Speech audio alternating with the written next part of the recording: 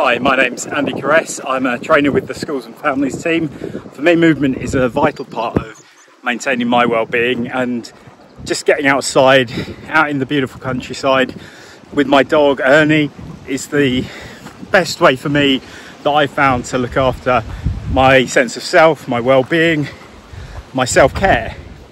And I am incredibly lucky to live where I do, a beautiful part of the world with beautiful scenery.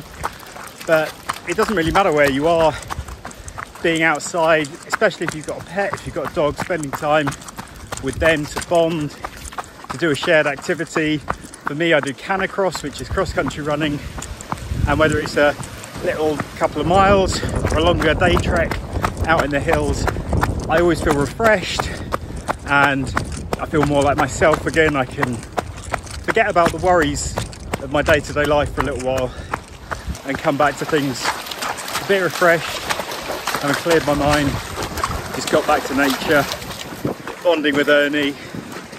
It's just does me the power of good.